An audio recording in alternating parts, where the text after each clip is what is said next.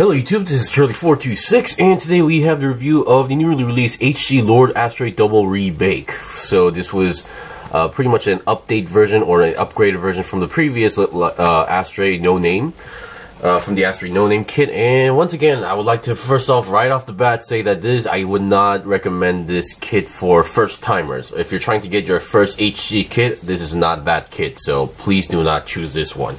The main reason I would like to mention that is, number one, there's just a lot of stuff going on with this kit, so it's really hard to manage.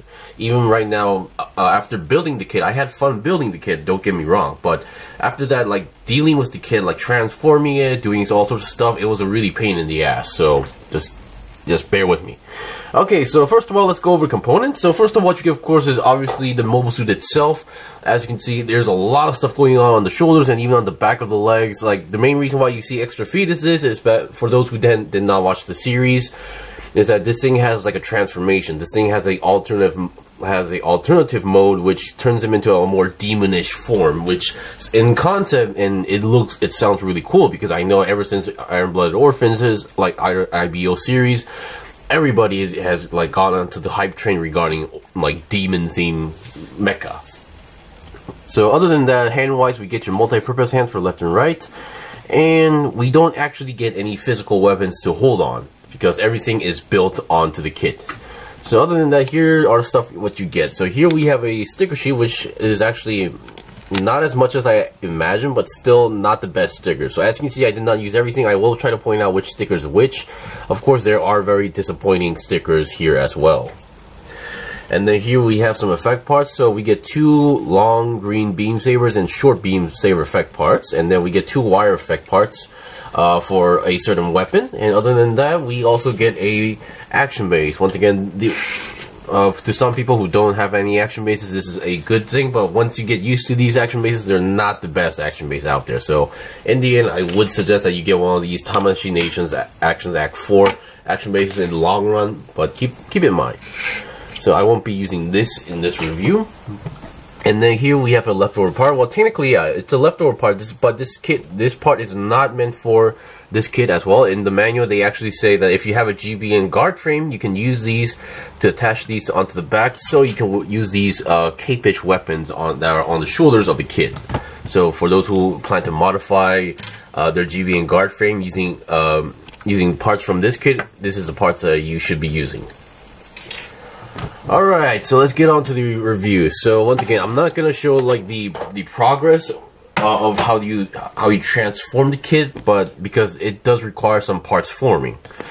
Alright, so let's go over the articulation first. So once again, this kit, one of the interesting part about this kit is that it's really hard to see the face, because there are multiple horns blocking the way. But of course, these yellow ones are actually connected as ball joints, so you can see the face right over there. Very handsome looking face.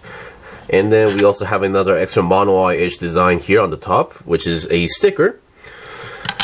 And on the back of the head, we also have a different face right over here, but it's really hard to see over there. But that whole face section over there is an entire sticker, which is kind of disappointing, but oh well. And I should mention that this white part here, when it's this form, when this thing should not be inside, this should be popping out, and it's supposed to be popped out and something like this. But once again, this is not. I really don't like this connection because it's a very wobbly connection, so I just tend to push it down. But for those who are planning to get this or already have this kit, just keep that in mind. Alright, so the head can go up. Come on. Okay, let me just actually zoom out a little bit. Okay, so the head can go up that much, down that much, which is actually pretty a lot concerning its design. And then 360 twist, I would say it would be possible if it weren't for those horns. But once again, there's a lot of stuff colliding with each other, so I'm not even going to bother. The body is pretty basic than you think. We have a top section, waist section, and then we have the middle white section here. In the middle white section, there's two polycap ball joints from top and bottom. So the top torso section will obviously connect to the one in the top, and then the waist section will obviously connect to the bottom one, which gives you a pretty good range of movement from the top and bottom to give a ab crunch as well. Of course, when you connect it, it may feel a little bit awkward, but you need to push it all the way through. And then the body, I would say, because of the way how the transformation works, I would assume, I thought that you would have to like twist the body or something, but no, it's not really the way, that's not the exactly way how that works, but we still get a decent amount of bend. And I think if I force it, I might be able to go 360, but considering the structure, I don't want anything to disassemble, so yeah. And then the arms. Now the arms are very, very complicated. So everything around, it's really hard to navigate. So I'm gonna take off this red section here and compare with the one with the cape. So without anything else, the arm, they have done a excellent job on the design and color separation on the arm itself. I'm not talking about the claw thing, but just the arm in general. Everything you see on the arm, the white, purple, and black sections, those are all color separated pieces. And we have a nice 360 twist, and we can go forward and backward a lot. Now it may feel like this section is kind of having a wide gap, but because of this extra cape weapon, that's kind of necessary. And the arms can go about, oh boy, not so much with the shoulder here, but with the extra ball joint there, you are able to go to the side about 90 degrees. So the arm does not move as much as you think to the side. And on the side, we also have this part which also works as a weapon. You can flip this open, and then on the end tip, you can also connect a beam saber effect part like this. So that's that. And this section here, this whole piece is connected to a ball joint, and you can see the claw for the alternative mode. You have to basically take this off and attach it to the end tip right over there. So, and we still have your 360 twist on the arm itself. Of course, you're gonna have to take that part off, and then we have a decent bend going on here on the arm. So, I want due to the design, it's just the design that's colliding with each other. So, I think if it weren't for the design, it would be able to go a little bit more as well. But what's everything on? Well, you are still able to go 360 on here as well, and then bending the arm is gonna be a little bit tricky because we have this spike horn, which also is a weapon, and you have to bend the arm. But once again, if you're trying to bend the arm, you have to be aware that you have this big white giant piece on the side. So make sure you're not colliding with anything. So getting these to moved together is going to be slightly tricky. Alright, and then let's get the back. So as the back, as I mentioned, this white piece is supposed to be has to be popped up, but because how wobbly it is, I just tend to leave it here. And then here we're supposed to use a sticker right over here. We have to use these yellowish sticker, very ugly stickers. And the fact that these parts are, they all have these moldings, engravings here, I really did not want to apply stickers. So I just decided to bring out a gold Gundam marker and colored it. And once again, it's not the better looking idea, but I would rather do this rather than have stickers. And once again, here we have the other alternative face. Not really hard, it's kind of hard to see. Alright, and then let's see what we got on the legs. So the legs, we have your typical 360 to we have your side swivel going on here, very good. And then the side skirts are very small to the point where they barely move, but they are technically connected to ball joints. And then we do have a front skirt right over here, which does come in a single piece, but you are able to separate them as well. And there's another sticker I should mention. You're supposed to apply these purple stickers on the front skirt. But once again, I really hate stickers that involve wrapping around the entire piece. So I did not use them. There's also another purple sticker that you have to use. I think it was around here. But once again, I really don't want to do that. So I decided to skip it. And it does look better without that sticker, in my own opinion. And then this yellow section is actually surprisingly a color separated piece. And then with the legs, we can go to the side about 90 degrees. And then forward, all 90 degrees, and back, not almost 90 degrees. But there's a lot of stuff going on here. And once again, these are extra leg parts for the transformation. The back skirt does not move at all, and if there's one thing I would like to mention is that usually when we buy an HG kit, we would expect a action-based hole connected on the bottom section right over here, and something just popped out, didn't it? But you can see there's no hole, because the hole is actually on the back here, around the back skirt area for some reason. So that is a little bit of a tricky part. Alright, so once again, despite how everything is going on, we're almost done with the basics. So other than the feet are pretty much your typical ball jointed feet. Like, you have a nice pivot going on here, and you are able to move it forward and backward like that. And since it is on the ball joint, you are able to move it side to side. And other than that, let's talk about the sticker. So we're going from the bottom. So on the knees, we have these 2 stickers on the knees, so that's 4 stickers in total. And then we have another green sticker on the side, so that's plus 2 stickers. And then here we have these ones on the chest, which is 8. And then we have the eye stickers, which is 9. And then we have the mono eye sticker on the head, top of the head, so which is 10. And then the face sticker, which is 11. And then we have these two. We have the chest stickers, which are supposed to go here, and those are another extra 2 stickers, which is 13, 11 to 13. So once again, I'm just pointing out how many stickers there are that you need to apply. And then we have another one here, which is on each side, so that's another extra 15 going on here. And then I believe the stuff I did not mention is these 2 and here, so that's about 18 stickers in total. And there's another sticker I should mention is the one that goes onto the cape section right over here. So this wing section here on the top, as you can see, it's red, but what they tell you to do is that they tell you to put this giant white sticker on the top. I tried doing that and I didn't like it, so I ripped it off and then I tried to color it entirely white using a Gundam white marker. Did not look well, so I had to erase that marker as well. So yeah, the white stickers here are not that great. And here we have these extra 2 stickers. I did not use the part they're supposed to go is on here. But once again, inside there's an engraving there, so I thought it was a little bit of a waste to just apply a sticker on top of it, so I decided not to.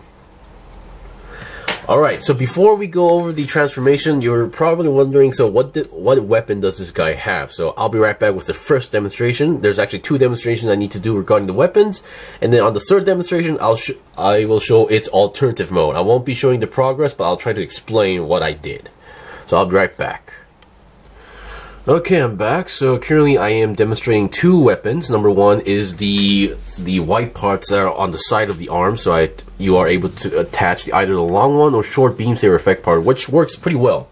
And then we have these wired weapons, which originally these parts were on the front section of the cape. So in order to do this, it's kind of a big hassle. So number 1, you need to take off the shoulder armor parts or cape parts out, and then number 2, actually let me get rid of that, and then number 2 is that, so these parts were originally, the way how these works is that these parts were on the ball joints in the front like this. They were on ball joints so they can move around, so you have to take this part out, and there's actually another hole there where you put the wire inside there, and then you attach the other section of the wire into these holes, which are actually on the ball joints. So not the best connection, but still works.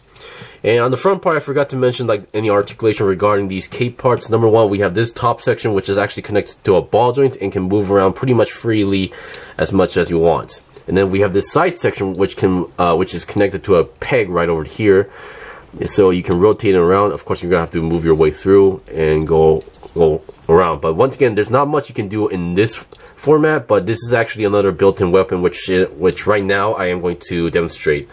So I'll be right back with the blaster type weapons. But before that, I actually want to say that the way how these work is that number 1, you just need to pull these handles out, and there you go. You have this handle-ish thing, and when you look at the tip here, you can definitely see a blaster-ish barrel. So once again, these were more of a close combat range weapon, so I'll be right back with the long range weapon version, which is kind of a hassle to do as well. Okay, so here is the long range weapon. So once again, you basically turn the capes into more blasters, and once again, this is also kind of a hassle, so let me just explain how these work. So let me just take off one side of the arm just to give you guys an example. So I'm going to take off the hand just for the sake of convenience. So yeah, it's going to be a little bit tricky, but once again, we already got something popped off, and here we go. So just ignoring the hand, as I just explained the way how these handles work. So you pop them out, and you obviously need to attach the handles. So originally on the arms, this is how the cape should be originally. So imagine there is the handle there. So what they tell you to do is pretty much slide this off. So this is the way how you slide them off, and then you reposition these to the front. And obviously you would have these wings on the top. And then what they tell you to do is, order-wise, is that you attach the hand, place the you slide this in while having the ball joint, and then you connect the ball joint. But that is also very tricky. So what I tend to do is that number 1 is I take this part off, and then number 2, I attach the handle, I connect the hand to the handle, and then plug it into the arm. And then what next I do is I slide the part in that is required, which I believe is this way. So you slide them all the way in, and then on the side here, this is the place where you need to connect, and you just wobble your way through and kind of force it, and then you connect it. So which gives you a more firm and better connection. At least this isn't as bad as you think, but once again, there's a lot of parts forming you need to do. You need to take this part off, slide that off, and do this, a lot of stuff. So you can kind of get my idea why this kit is kind of a little bit messy or hard to manage. Alright, so now we're going to the big finale to transform it into its alternative mode, which I believe, name-wise, there is actually a name here, which is very complicated, which is called Lord Astray Double Rebake Reversal, or something like that on the manual. So what happens is that, number one, you need to, like, the way how it works is that you need to flip the arms and legs the other way around, and then obviously you need to take these feet off and then open up these feet and do all sorts of crazy stuff on the shoulder armor. So once again, I'll be right back once I'm done with that transformation. Okay, so finally we have its alternative form, which is like a demonic form. So as I mentioned, it requires a lot of parts forming. So number one, you need to take off the shoulder parts, and then you need to change some of the positions, and then make it look like these. I'm not even gonna explain that at this point. And then for the arms, you need to flip them 180 degrees, so you can see the shoulders were actually on the other side of the shoulders, and this is actually now the main body, which originally was the back compared to the front now. So once you flip up the arms 180 degrees, obviously you need to swap hands, and then you need to swap this black piece right over here, which holds the ball joint here. So if you flip it over, obviously this will be on the other side. You need to take it out and then replace it here and reattach the arms here, and take out the claws. So originally these claws would be attached here. You just need to take it out and move it to the front section right over here to give it to give out the demonic claw look. Of course, you can still see the hands depending on the angle. The legs also basically you twist the legs like this 180 degrees, and then you flip out the legs that are folded on the back side. You flip it out, and then here. But if you want to do that, you also need to take out the original feet and then reattach it to the back right over here.